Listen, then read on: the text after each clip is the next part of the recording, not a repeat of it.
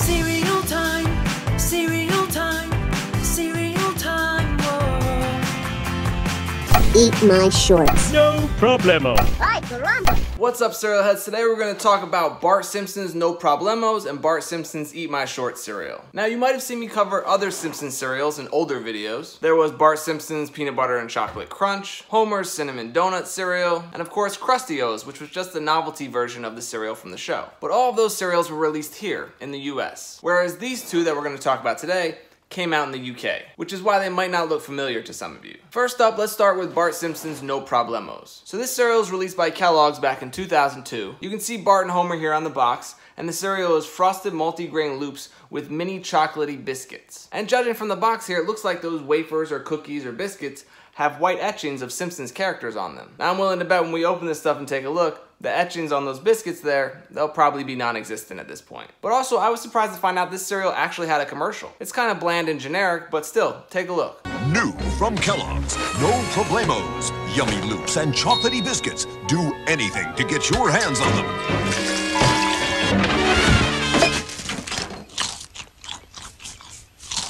New Bart Simpson's No Problemos. There's a bit of Bart in every box.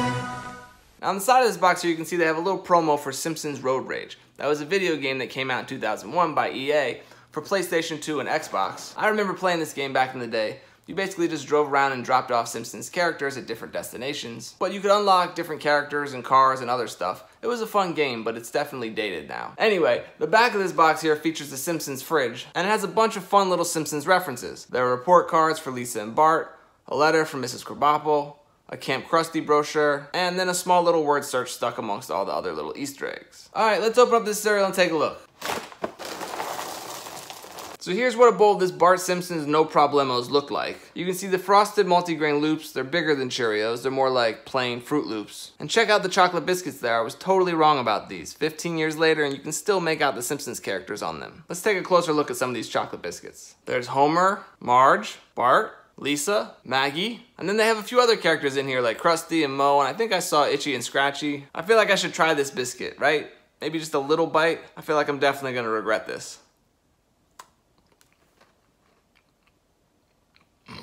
Oh,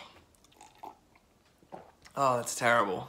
Anyway, moving on, let's take a look at Bart Simpson's Eat My Shorts cereal. This cereal was released by Kellogg's the following year in 2003. Now, Eat My Shorts was one of Bart's earlier catchphrases along with Don't Have a Cow Man, Ay Caramba, Get Bent. Anyway, you can see here this cereal is frosted golden syrup flavored multi-grain shorts. Now, golden syrup isn't a huge staple here in the US. It's kind of like a light molasses. I'm sure someone from the UK will call me on that and correct me, but whatever, that's my frame of reference. And you can see right here, the cereal does look like little shorts. So after you pour yourself a bowl of this stuff, you will actually be eating his shorts. Let's take a look at the back of the box here. This one is better than the No Problemos box. They have a version of the Springfield Shopper, the local newspaper for the town. They have these fun little headlines about the Springfield power plant and Principal Skinner changing his phone number. They have an event calendar here from Mrs. Krabappel. A few classified ads down here, including one for Dancing Homer swag, which is a reference to a season 2 episode about Homer becoming the mascot for the Springfield Isotopes. And then they have a word search and a word scramble with the answers to both inside the box. You also might remember that this is the exact same back that the Homer Cinnamon Donut cereal had. So Kellogg's just recycled this Springfield Shopper for their UK cereal too. Let's open up this cereal and take a look.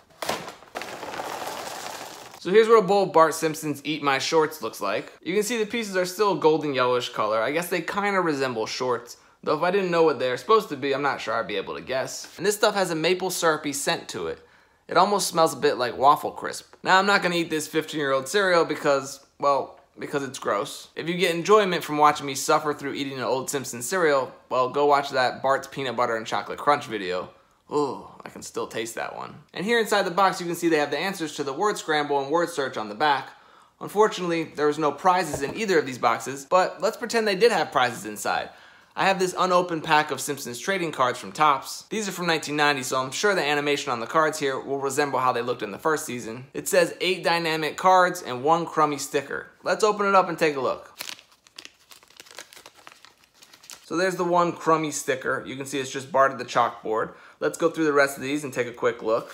So you can see these cards aren't really anything special. They're just the frame of a television with screen caps from episodes from the first season. There's Maggie, Lisa, Bart, Homer, Marge, they're all there.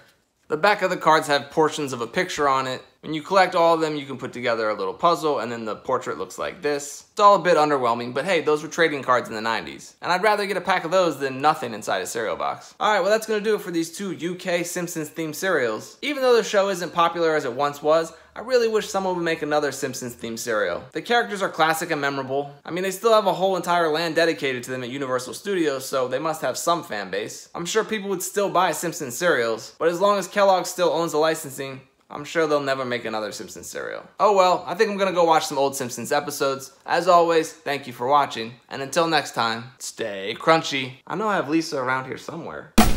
Cereal time.